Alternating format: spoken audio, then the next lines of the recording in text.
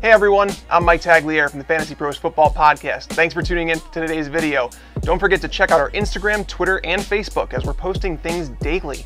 And also, don't forget to subscribe while you're here.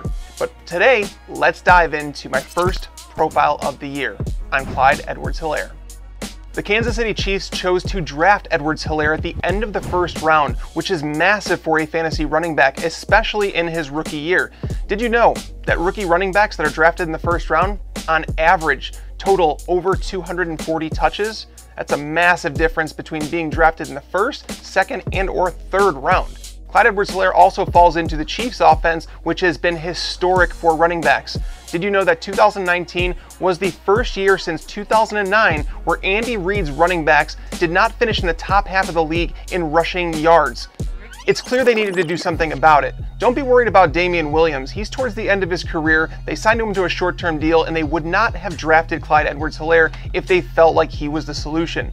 Edwards-Helaire reminds me a lot of someone like Ray Rice back with the Baltimore Ravens. He's someone who's extremely slippery, has a low center of gravity, plays bigger than his size, and can catch passes out of the backfield. If they want him to catch 80 passes out of the backfield, he can do that. And don't forget, Andy Reid said Clyde Edwards-Helaire was better than Brian Westbrook on film, and Patrick Mahomes advocated for them to draft him.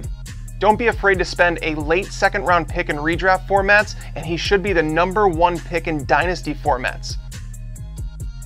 What's your fantasy outlook on Clyde Edwards-Helaire? Are you taking him in the second round like me, or are you a little bit more skittish? Let me know in the comment section below, and make sure to subscribe while you're here, as we're going to be posting videos throughout the entire offseason.